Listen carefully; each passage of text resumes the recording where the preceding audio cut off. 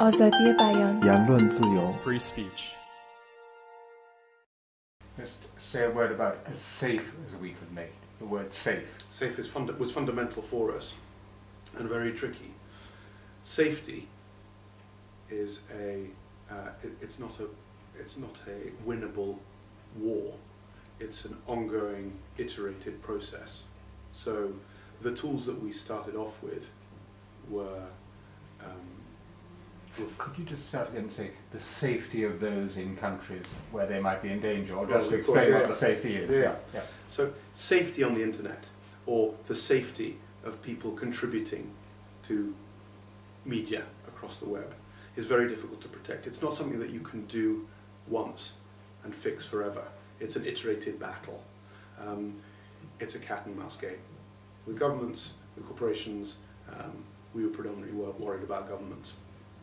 And so we took a series of different approaches to this. The first was legal. We looked very hard at where we should incorporate. And having spent quite a lot of time looking at all sorts of alternatives, Belgium turns out is pretty good on freedom of speech. In that particular iteration, we thought of going rogue and setting up in the Cayman Islands, or some lost jurisdiction that was difficult to attack.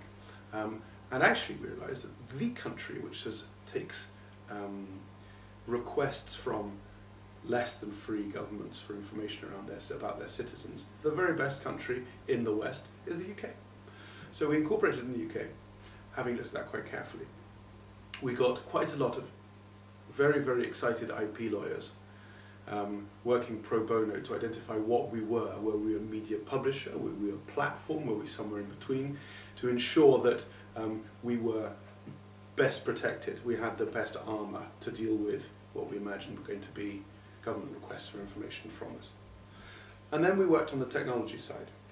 So the two key pieces that we worked with was, one, scraping all the metadata out of the information that we took from these storytellers, from our witnesses, to ensure that that metadata couldn't be used to trace them back.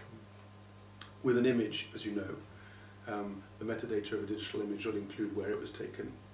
Will always include when it was taken, will often include where it was taken. We'll give you the serial number of the camera if it's a camera, the serial number of the phone if it's a phone. And so we set up an automated system to ensure that all that was pulled out. That's content coming to the site.